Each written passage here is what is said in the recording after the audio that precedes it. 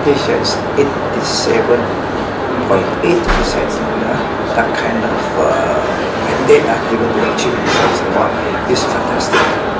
Compared to 2011, where some national won 56 out of 71. In terms of percentage was 78.7. So this is a marked improvement. Yes, fantastic. How do you return the voters?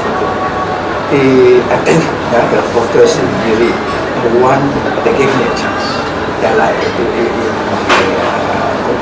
I will make sure that I will very hard. Thank you. Yeah.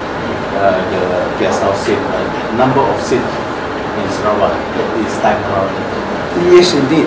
We are very thankful to the urban voters for supporting us and the party as a whole, and our party president, in particular also, the tower where he won, convincingly, and others, 5 areas, including mine, 7 together.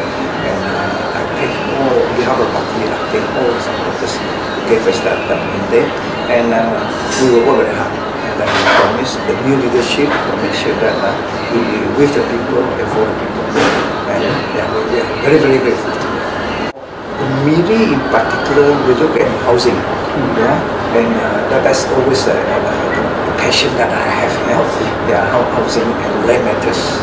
Number one. Number two, when we talk about global, we would like to think of tourism, and that's also part of my manifesto. That tourism plays a very important part.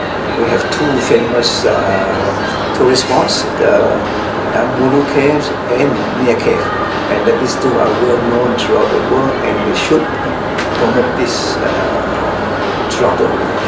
We are asking the Ministry of Transport to look into direct international flights, and that's the only way that we can, from Miri itself, we go up to the Mulu Cave.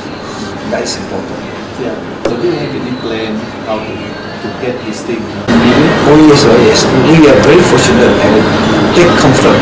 During this election time, a lot of youth have come forward to help us do this campaign, and they are very keen to be with us, and we are very keen to be with them. So together, we would like to move forward as to how we plan for the youth.